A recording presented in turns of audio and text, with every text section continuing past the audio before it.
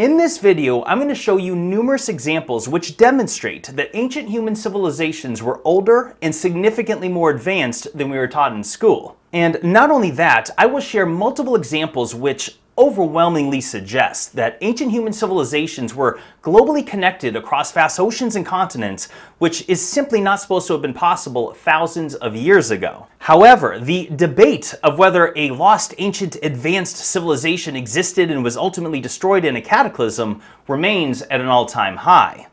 And not long ago, legendary author Graham Hancock engaged in a debate with archaeologist and university professor Dr. Flint Dibble on the Joe Rogan Experience podcast. And this epic 4.5-hour long debate has reignited heated argument between archaeologists and alternative historians about just how old and advanced ancient civilizations actually were. In fact, let me just go ahead and dive right into this with a few specific examples that were discussed in that debate, which illustrate just how divided the two sides of the conversation are. The Yonaguni Monument of Japan is undoubtedly one of the most bizarre underwater stone features on Earth. The striking angles and straight lines take people by surprise the first time they see it. Just observe the highly unusual nature of this structure, which, by the way, is located close to the shoreline yet reaches a depth of approximately 100 feet. And this remarkable structure consists of a series of step-like ledges that are so striking, it's hard to imagine that it could be a natural formation. In fact, look at the various nuanced details found throughout this incredible site, as the anomalies go beyond the series of step-like formations. In fact, notice the nature of what appears to be cut blocks that were seemingly, or at least appear to be, stacked on top of each other. And as you look at various other photos of this impressive site, also note the sheer size and magnitude of it when compared to people scuba diving around it. Now, also notice this square-like formation that appears to have been cut in half. Is this really the product of natural oceanic tidal erosion? Like I said, this site is truly one of a kind, and unlike anything we see anywhere else on the planet, which, suffice to say, appears to be anything but natural, leading many people to believe that it was cut and carved by the hand of man, which is why Graham Hancock and many others, including myself, suggest that it very well could be lost remnants of ancient human stonework, which, by the way, you should know, this site was above water during the last ice age more than 12,000 years ago, when the Earth's sea levels were significantly lower, which would have made it fully possible for ancient humans to shape it into the formation we see today. Which brings me to something we should consider, which is its remarkably uncanny appearance that's similar to modern stone quarries we see throughout the world today. Take a moment to observe some varying side-by-side comparisons. Like I always say, look and think for yourself. However, this is where the stark difference in opinions comes in, as the skeptics, including Flint Dibble, state that there is no evidence that this structure is anything other than natural. That is simply a fluke form of unusual natural erosion created by the tides of the ocean. But I find that argument intriguing because it begs the question, if this is indeed a product of natural erosion, then why don't we see examples anywhere else on Earth that is even remotely similar to this? I mean, just consider that there are over 2.5 million kilometers of aggregate coastline that make up our 7 continents and all the shorelines of all the islands existing around the world combined. That's more than 1.5 million miles of shoreline. Yet the site of Yonaguni only makes up a few hundred meters of shoreline. And by the way, look at it on both sides through this map depiction. The blasting of the ocean would have been hitting both sides and even on the side of it. So again, that doesn't make sense for being a natural feature of erosion. And again, if academics are to claim that this is simply a natural formation, then why can't they provide just one example from just one other place on Earth that is even remotely similar to Yonaguni? I mean, after all, we've all seen spectacular seashore cliffs from all over the world and various examples of natural erosional processes created by the tide and the wind. And nothing compares to the dramatic step-like formation we see at Yonaguni. In fact, there's really no comparison. Tidal forces simply do not form such striking step-like patterns, which I think we all understand because, again, we would have seen it elsewhere. So, not to mention that all the other nuanced formations around this site, besides the step-like patterns, which certainly catch the eye. Are we really going to say that all of these various examples were created through natural erosion? It seems to me that if nothing else, the site of Yonaguni warrants further study with an archaeological lens. And honestly, this one example may sum up the essence of that entire debate. But let me give you just one more thought-provoking example which will articulate or at least illustrate what I'm trying to say when I say the essence of the debate. The site of Gunung Padang in Indonesia was an early topic of discussion during their conversation, and this profound hilltop was geoengineered into a pyramidal-like structure of terraces and was designed using the natural volcanic rock that surrounds the area. It couldn't be more clear that the hand of man altered this site, which is certainly agreed upon by academics and the archaeological community. However, the debate involves the startling implication that it may be as much as 24 to 27,000 years old, which would completely alter our understanding of human history, as this type of project would far exceed the alleged capabilities of prehistoric civilizations. So let me just cut to the chase. Graham Hancock visited this site multiple times, including for his hit Netflix show Ancient Apocalypse, where he showcased the use of ground-penetrating radar that identified a potential subterranean tunnel connecting to a chamber which has been dated to 27,000 years old. Could this be a man-made feature within the structure centered at the heart of this mysterious and incredibly old site, or just some natural anomaly? Well, on one hand, Flint Dibble argues that this alleged chamber is not provable evidence of ancient human activity, and on the other hand, you have Graham Hancock stressing that the possibility should be considered, and this site requires a full excavation to find out the answer, especially considering how enormous the implications are. I mean, just imagine what could be waiting to be discovered inside a 27,000-year-old pyramid chamber. So let's be clear. Is there a void consisting of a possible tunnel and chamber underneath the known ancient ruins at this site, which have been identified through scientific measurements, i.e. ground-penetrating radar? Yes. Has this potential subterranean tunnel and chamber been excavated or even explored? No, it has not. Okay, enough discussion. Let's drill a hole, send a camera down, and find out exactly what it is. And encouraging further study and exploration is exactly what Graham Hancock has been advocating for. But to be honest, the response to the debate, now that it's over, has been quite interesting, as various academics and archaeologists have declared total victory that Graham Hancock failed to show definitive proof of a lost ancient advanced civilization. However, what I witnessed was that Flint Dibble didn't answer or otherwise dodged various consequential questions, and so much of Graham Hancock's work that he's shared over 3 decades wasn't even touched on during the debate. And the reality is that to have an effective debate, you need a good dance partner, and the nature of this conversation did not allow the most interesting details to come out. So that's exactly what I'm going to share right now. What I consider to be compelling examples which show that ancient human civilizations were older, more advanced, and globally connected, which is the complete opposite of what we were taught in school. Now, with that said, we were all, of course, taught that transoceanic sea travel wasn't possible until the year 1492 when Christopher Columbus sailed the Atlantic Ocean to the so-called New World. They still teach this erroneous fact today, but what I am going to show you now is arguably the most compelling example of a lost, ancient, globally connected civilization, but also happens to be, by far, the most controversial, something that virtually no one discusses and I have not shared in any of my prior videos. But let me quickly mention the sponsor of this video. We've all seen how crazy and uncertain the world has become, which is why all of us should be taking steps to be prepared. And I highly recommend the purchasing of an emergency medical kit from the Wellness Company, which allows you to preemptively obtain prescriptions for antibiotics such as Z-Pax and amoxicillin, as well as other drugs such as hydroxychloroquine, Tamiflu, and even ivermectin, many of which are difficult to come by. And between the buzz going around of a bird flu or perhaps another pandemic of some kind, preemptively purchasing the contagion kit from the Wellness Company would be a wise decision, especially considering that these entire kits cost you less than most visits to the doctor. Now, the kits are only available in the USA. However, everyone that can obtain one should have at least one of these kits in their household. If we find ourselves in an emergency situation, a toothache or even a minor infection could become fatal, which is why preemptively having antibiotics on hand could literally save the life of yourself or a loved one. Head to www.twc.health/brightinsight and use promo code Bright Insight today to receive $30 off plus free shipping.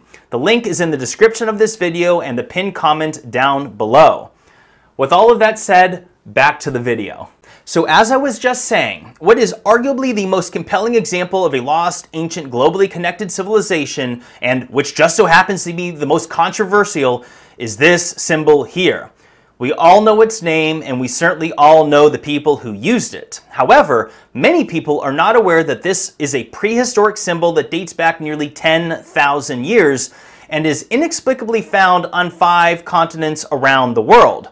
Whether it be in the mountains of Armenia, estimated between 7,000 to 10,000 years ago, to prehistoric Iran 7,000 years ago, to ancient Iraq 6,000 years ago, to ancient Egypt at least 3,000 years ago, even the ancient Greeks dating back over 2,500 years, to Ghana and West Africa as well as Ethiopia, to even England several hundred years ago. In fact, it has even been found as far away as the remote island of Bali 1,000 years ago. And I recently learned that it's even been found in South America within ancient Peru. But perhaps the most mystifying example is that it has been found in the indigenous Native American tribes of North America as far back as 2,200 years ago by the Hopewell Mound people in the modern state of Ohio. In fact, numerous other Native American tribes, including the Pima Indians, the Navajo, and the Yavapai Indians of the American Southwest, all use this symbol, and this is just a few examples. But it had even been used by tribes as far away as Alaska. How is it possible that this symbol was used in prehistoric times across 5 continents around the world and in some of the most remote places imaginable? I do not think for a second that the use of this highly specific symbol is a coincidence. In fact, I think that it is evidence of an ancient and powerful civilization that once traveled the globe many thousands of years ago, and the symbol itself is a surviving relic of a once profound civilization that was passed down over many millennia, but was regrettably bastardized and reappropriated by evil people to the point that we can't even discuss it today. So putting aside whatever motives and ideology were used for choosing this symbol more recently, the fact that it somehow exists across the world thousands of years before transoceanic sea travel was thought to be possible raises serious questions. This is a lost ancient mystery. And I should mention that what I shared were just a few examples, as this symbol has been found in India, China, and many different countries in Europe, literally all over the world. And again, putting modern evil motives and ideology aside, many are surprised to learn of the bizarre fact that they were obsessed with ancient archaeology. Believe it or not, the fictional Indiana Jones movies were based on some truths, and that these people searched for various ancient artifacts, including the Ark of the Covenant, the Holy Grail, and even Thor's hammer, which makes you wonder why they would allocate so many resources to do so. I do not know what the answer is to that question, but it is rather fascinating, as this mystery has been seemingly hiding in plain sight. Again, few are aware of just how old and widespread this symbol is, and like I said, almost nobody discusses it. And this is a topic that I will continue to further research, but let me move forward with other interesting examples, such as the fact that pyramids are found on 4 continents around the world. From, of course, Egypt and Africa to Cambodia in Asia, as well as even China. And of course, the various pyramids of Mesoamerica we're all familiar with. But many are surprised to learn that even the ancient Greeks had a pyramid. No, I do not think that building pyramids is simply a natural progression of human ingenuity. Many will say that it's the most simple of structures to create and that all you have to do is stack blocks on top of the others in ascending pattern and voila, a simple pyramid is born.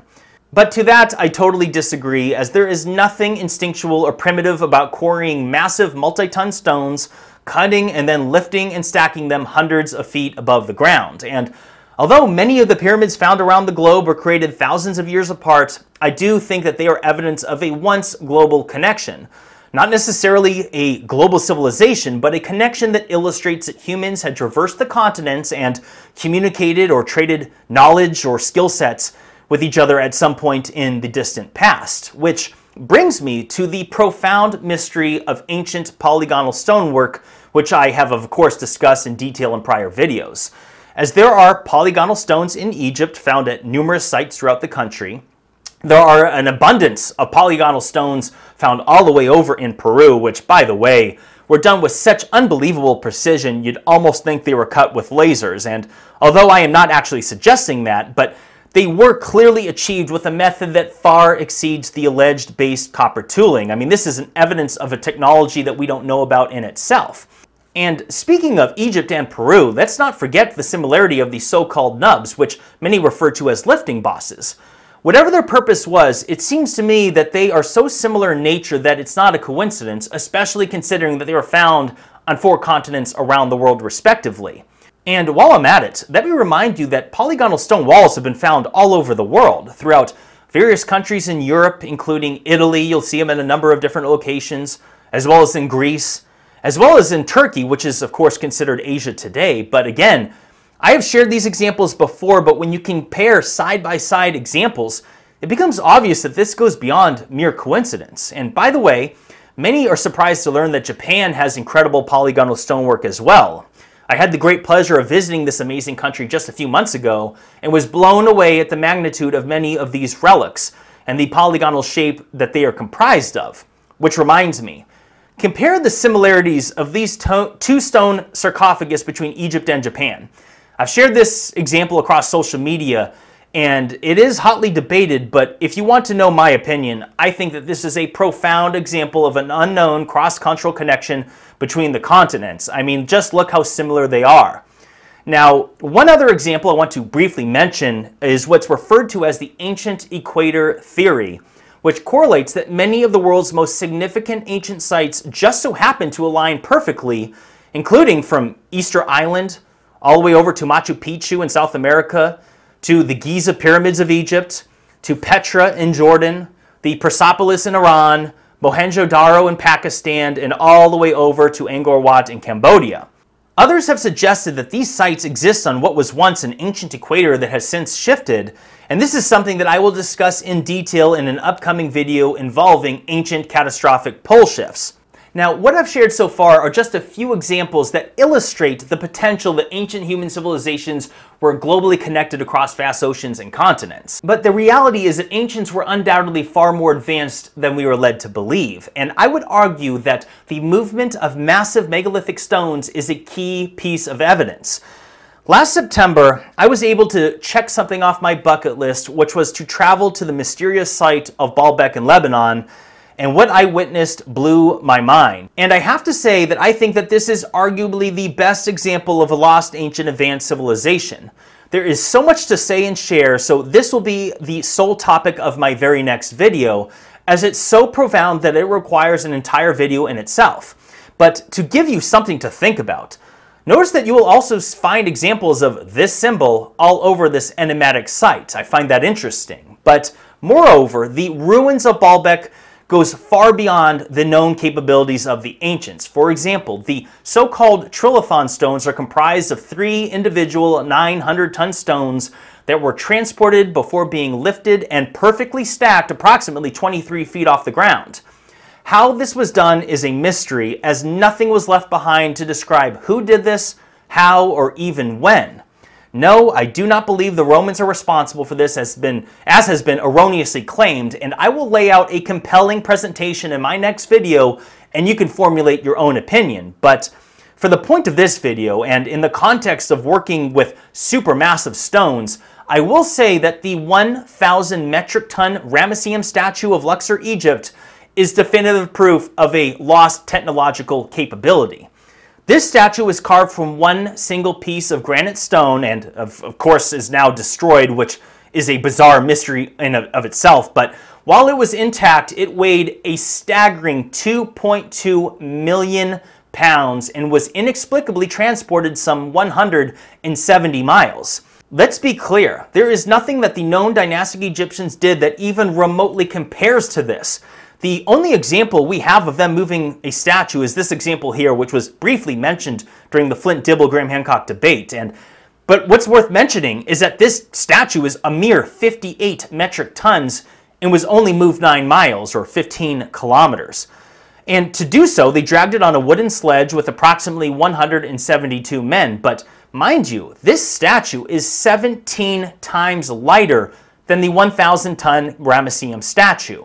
Are we really going to pretend that primitive wooden sleds are infinitely scalable? Because show me a primitive wooden sled that could support 2.2 million pounds and over hundreds of miles.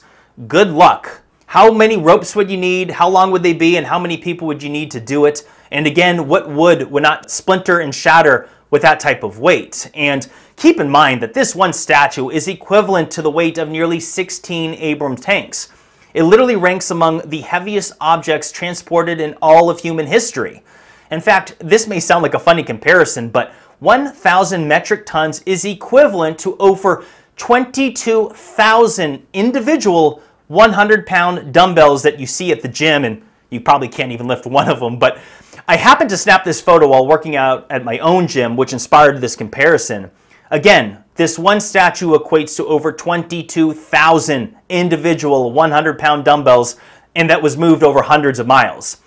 To further the comparisons, though, we must compare what our modern capabilities are today to fully appreciate what an enormous undertaking this was. So let me take a moment to acknowledge some of the world's largest and most powerful heavy equipment our modern civilization has developed. What you're seeing here is the world's largest ultra-class haul truck ever created.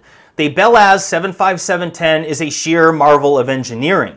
So large that you must travel up 2 flights of stairs to reach the cockpit. In fact, the tires themselves are 13¼ feet in diameter, which is virtually equivalent to the height of a large African bull elephant, and this truck has 8 of these tires.